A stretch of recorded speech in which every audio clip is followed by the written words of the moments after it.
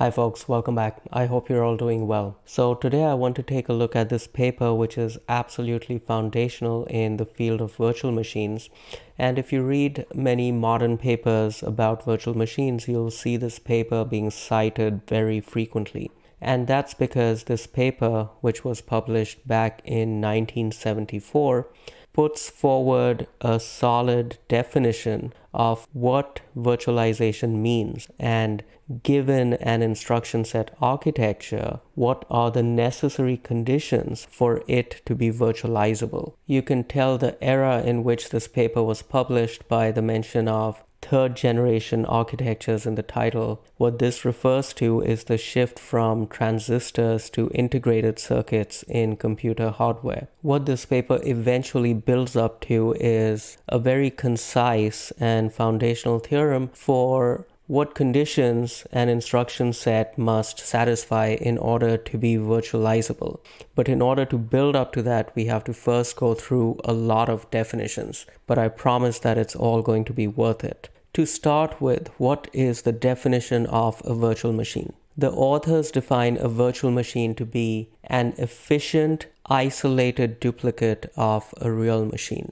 And this is with respect to both functionality as well as performance. A program running inside a virtual machine must see an environment that is essentially identical to that of a real machine. And also a program running inside a virtual machine must see at most only a very minor decrease in performance. The only differences between a virtual machine and a real machine that this definition allows are differences in the amount of resources available. So obviously a virtual machine could have less resources available to it than the real machine on which it is running, and also differences that are caused by timing differences. So for example, if your program is dependent on the amount of time it takes to execute a given sequence of instructions, because that might be slightly different in a virtual environment than on the real machine.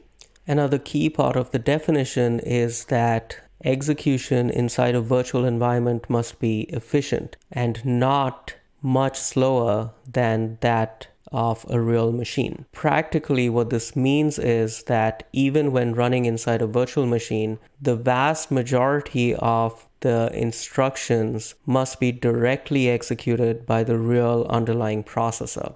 And the third part of the definition, which refers to isolation, means that the virtual machine has complete control of the resources given to the programs running inside it. In other words, a program running inside a VM should not have access to any resource not explicitly granted to it. And all these properties are enforced and executed by a virtual machine monitor. The virtual machine monitor is the system that creates a virtual environment for these programs to run in. Sitting here today, these definitions seem pretty ordinary, but back in 1974, it was a big step forward to have these clearly articulated definitions. Now that we've defined what a virtual machine is, we now come to defining some of the properties of the underlying processors. We assume that processors have linear and uniformly addressable memory. We also assume that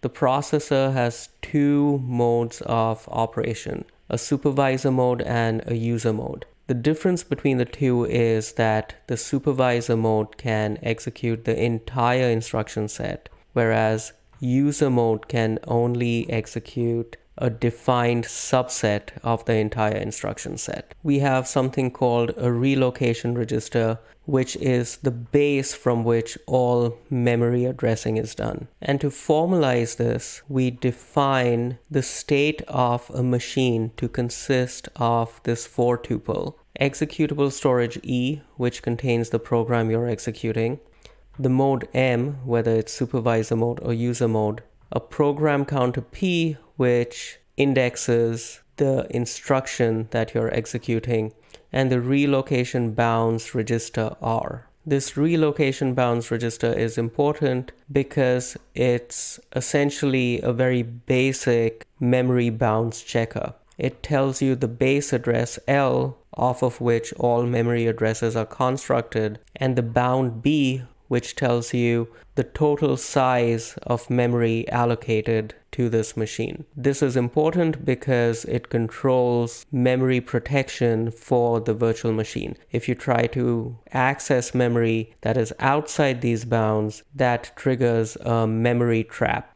This combination of the mode, the program counter, and the relocation counter is referred to as the program status word. This is important because it lets you go back and forth between traps, as we'll see in a minute. Now, when we construct a virtual machine monitor, it is very important for it to be able to oversee the execution of the program inside the virtual environment and to be able to control the resources that it uses. And the primary mechanism through which it does that is to use traps. As we just saw, if the program tries to access memory outside the bounds that it is allowed to access, the machine trap. And what are the semantics of a trap? When we trap, we save the program status word just before the trap, and all other storage is left unchanged. As the authors say over here, intuitively, a trap saves the current state of the machine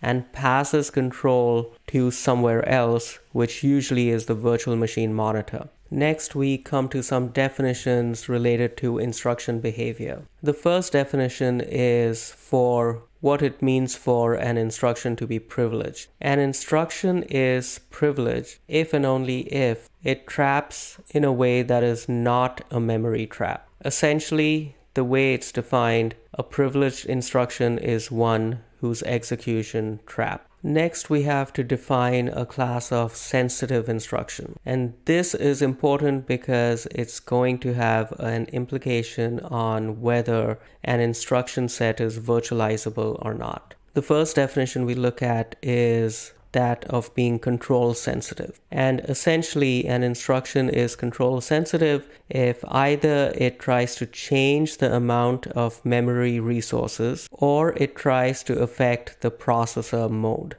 Another type of sensitive instruction is a behavior sensitive instruction. And this means that the execution of that instruction depends on the actual value of the relocation bound register. In other words, the execution of that instruction depends on the actual, not the relative location of some memory address. An example of such an instruction could be one that loads an absolute physical address without going through some sort of memory redirection. So now we have these two kinds of sensitive instructions, control sensitive or behavior sensitive. If an instruction is not sensitive, it is innocuous. Now let's look at the very high-level architecture of a virtual machine monitor. This is the piece of software that actually constructs a virtual environment and makes sure that it is properly isolated. One of the key parts of VMM is the allocator.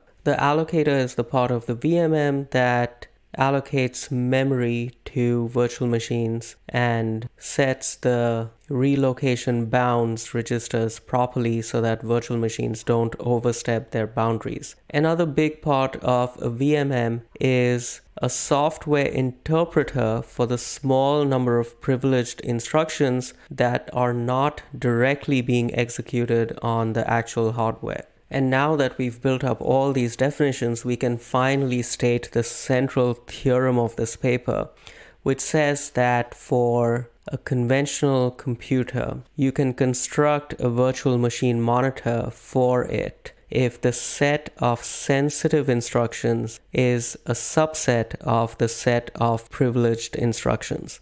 Remember from our definitions that privileged instructions are those that trap by definition, and sensitive instructions fall into two categories. They are either control sensitive or behavior sensitive. Control sensitive meaning it tries to change the amount of memory accessible to it, whereas behavior-sensitive instructions depended on things like real absolute physical addresses as opposed to relative physical addresses. At an intuitive level, this makes sense because this means that all sensitive instructions will necessarily trap into the virtual machine monitor. And this gives the virtual machine monitor complete control over enforcing the right isolation properties. Thinking of it another way, if you had a sensitive instruction that did not trap, in other words, that was not privileged, it would be possible to break some of the virtual machine properties. Now, the authors go over a formal proof of this theorem in the paper, which is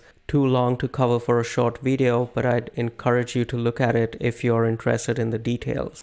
And this is not an entirely theoretical exercise because up until very recently, even when the early versions of VMware for the x86 architecture came out, the x86 architecture was not fully virtualizable. And the early versions of VMware actually had to dynamically rewrite some instructions in software in order to provide full virtualization. This was fixed in later versions of the x86 architecture to allow complete hardware virtualization. So that was a quick look at a very early seminal paper that defines what it means for an instruction set to be virtualizable, what a virtual machine is, and tops it off with a theorem for the necessary condition that an instruction set architecture must have to be virtualizable. I hope you enjoyed that, and I will see you next time. Thank you very much.